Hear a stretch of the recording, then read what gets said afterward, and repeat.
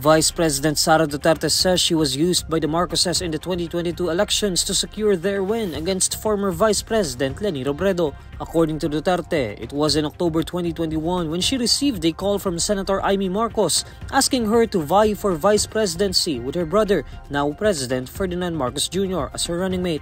Pagdating ng late October, after deadline ng filing, tumawag sa akin si Senator Marcos. Sabi niya sa akin, pwede ka ba tumakbong Vice President? Sabi ko sa kanya, alam mo, hindi ko pa narinig ever na sinabi sa akin na tumakbo akong Vice President. Sabi ko, bakit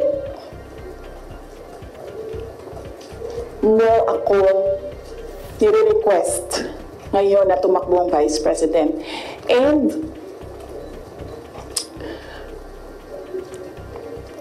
I'm happy that she was honest enough to say, kasi matatalo kami ni Leni kung hindi mo dalahin ang Bisaya.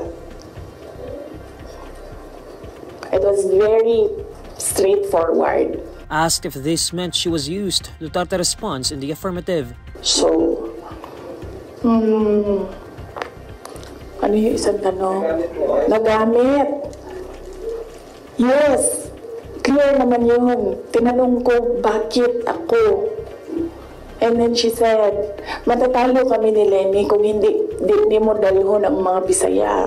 However, Duterte said that she was never forced to run, explaining that her decision to run for vice president was very rational. According to Duterte, she does not regret being Bongbong's running mate, adding that she was sure God had a reason for assigning her to the post. She also explained that running for vice president allowed her to escape the scrutiny of politicians who were already gauging prospective candidates in the 2028 elections.